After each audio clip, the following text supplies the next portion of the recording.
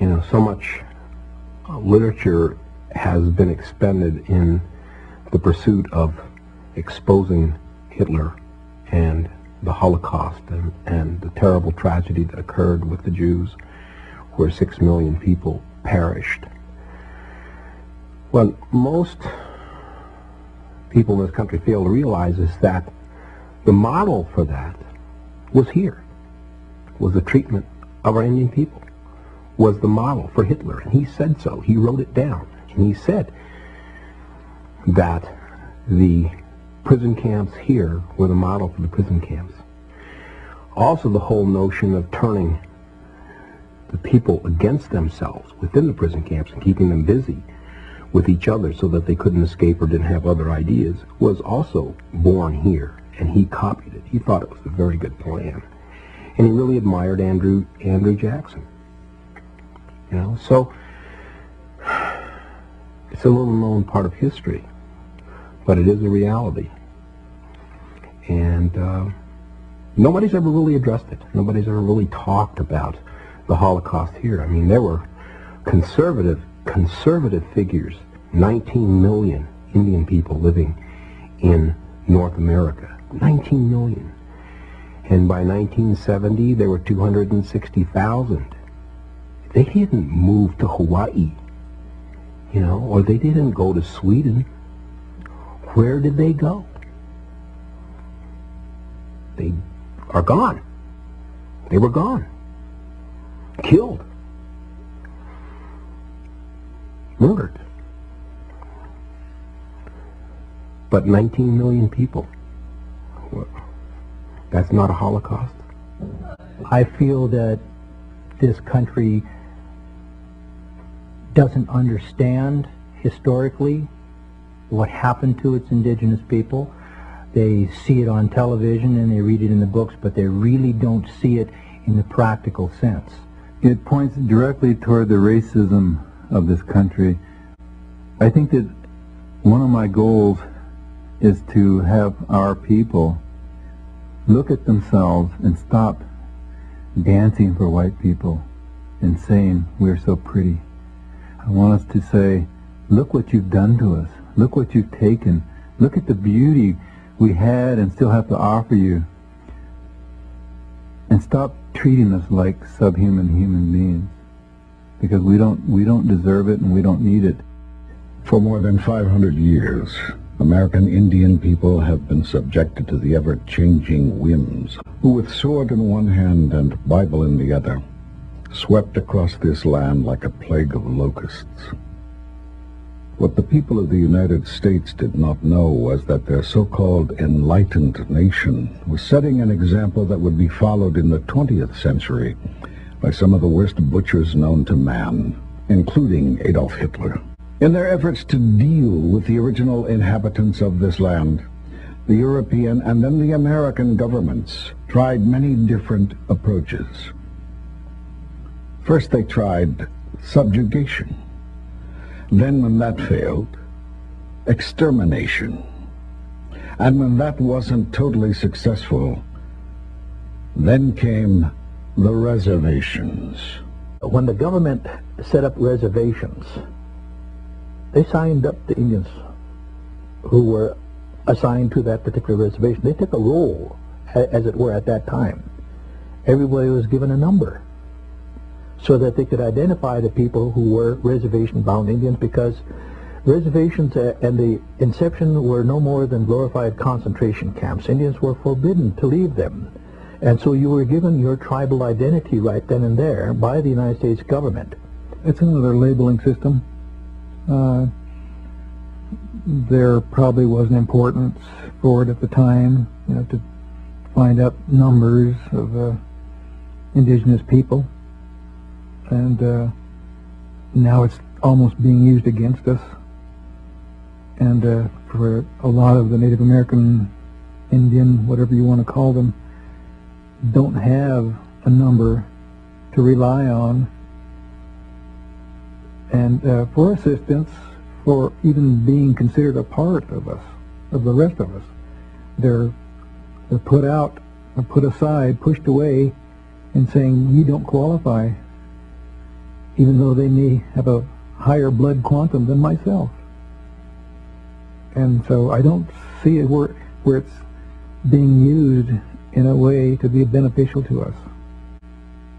I don't think that this country will ever really heal itself until it answers the question of what it did to its indigenous people.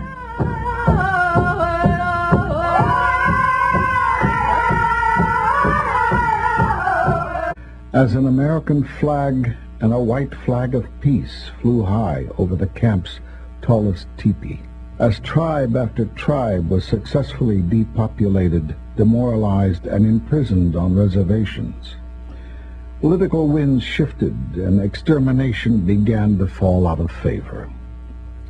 Assimilation became a new byword of a concerned citizenry, and so an educational model to make Indians into imitation white men was proposed. The centerpiece of this plan was the Indian boarding school system designed by former Indian fighter Captain Richard Pratt.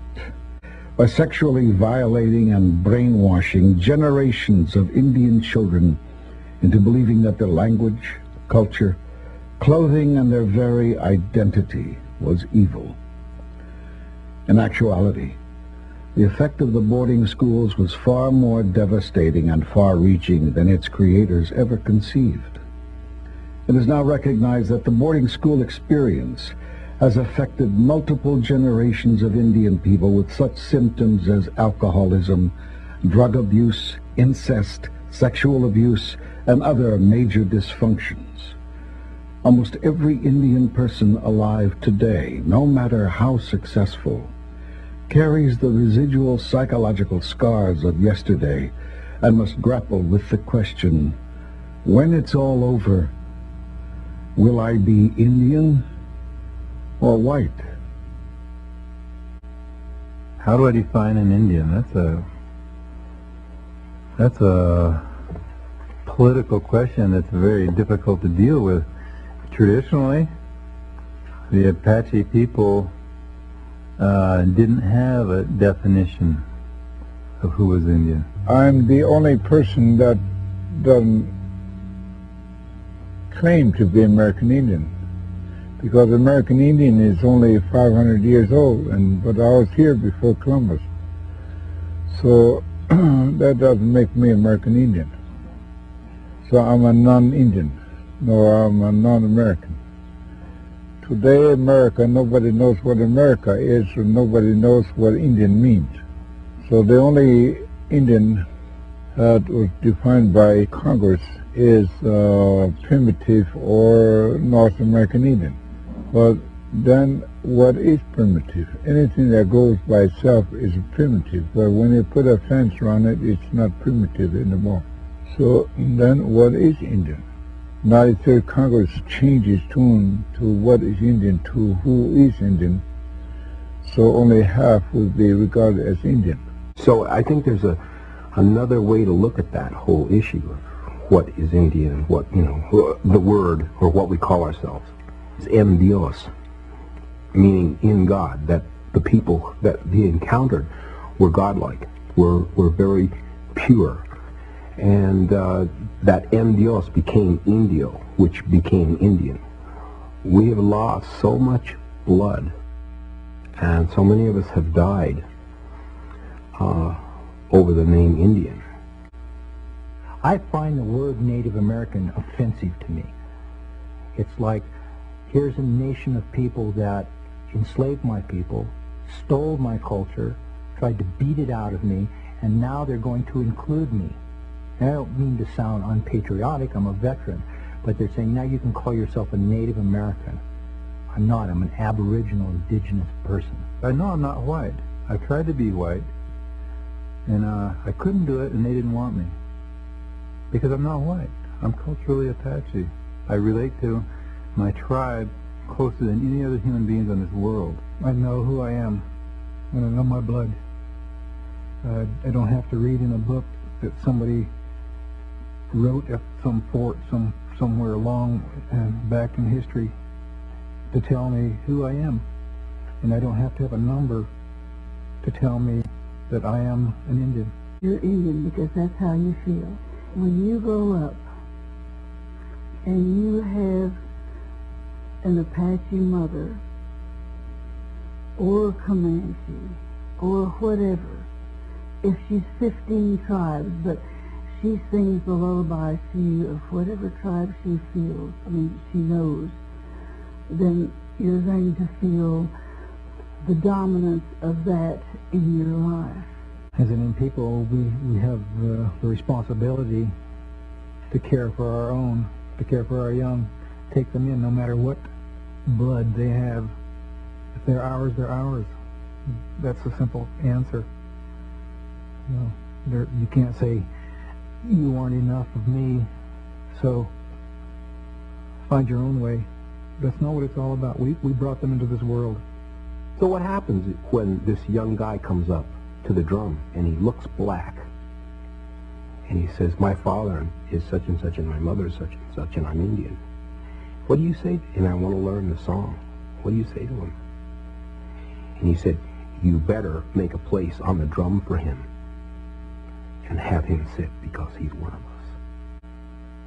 As far as tribal identity is concerned, this is for many years, back in the times when this hatred and hostility about American Indians in our own country was so prevalent that many people who left the reservations, native people who left the reservations, hid their tribal identity so that they could be accepted by the dominant society.